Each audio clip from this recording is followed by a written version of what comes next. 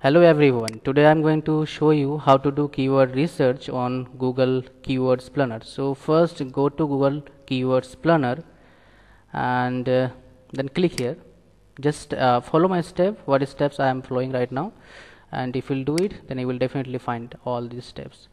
Now I have already opened few accounts. I am going to log into my own accounts and I'm just going to type my accounts here.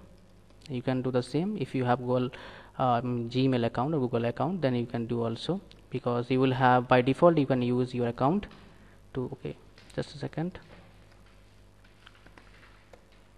Oh my, what? Okay, I just mistake here. Alright, so here is the password and yeah, here we go. Then just give a second to load the page and then yeah, here we are.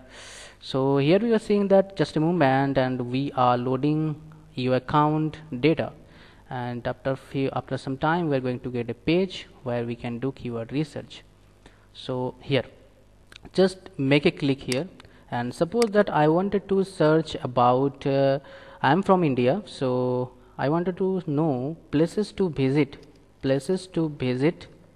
in Delhi, and just go to the page and click there, get ideas, and then you will see here add group ideas and keyword ideas, and we are interested here to know keyword ideas, because your blog post or keywords you wanted to put in your domain name should be related to this. If your blog is related to tourist places in Delhi, so here are keywords, and here top keywords 22,200 per month, and here keywords volume per month, and you can see consistently this keyword particular term getting around 22,200 searches per month on Google and other search partners. Those are related, those are with Google, like YouTube and other search engines. So, and if you want to, I'm going to tell you one more thing. If you want to choose a domain name, then please skip to and in, because these terms are not helpful for us. So you can add places to visit, places visit in Delhi, you can add like this, or you can add also Delhi places, or you can add also visitable places in Delhi.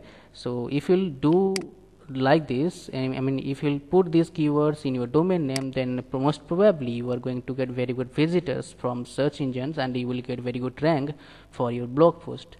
I hope you understand this, and thanks for watching, and hope to see you again in my next video.